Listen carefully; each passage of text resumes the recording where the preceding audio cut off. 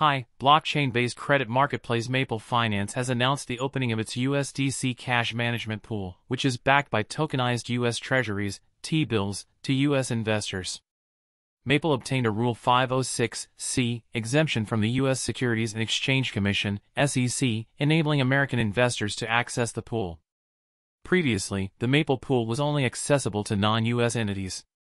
Accredited investors, companies, and decentralized autonomous organizations, DAOs, can utilize the cash management pools to earn a 4 to 5% annual yield by staking their spare USDC stablecoins in 1-month U.S. Treasury bills.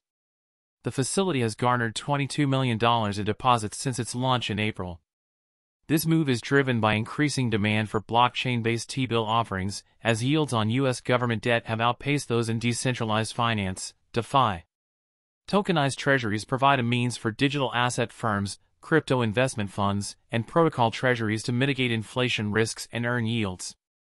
The market for tokenized T-bills has grown substantially this year, reaching nearly $700 million. Thanks for watching. Subscribe to my channel for more updates. Bye.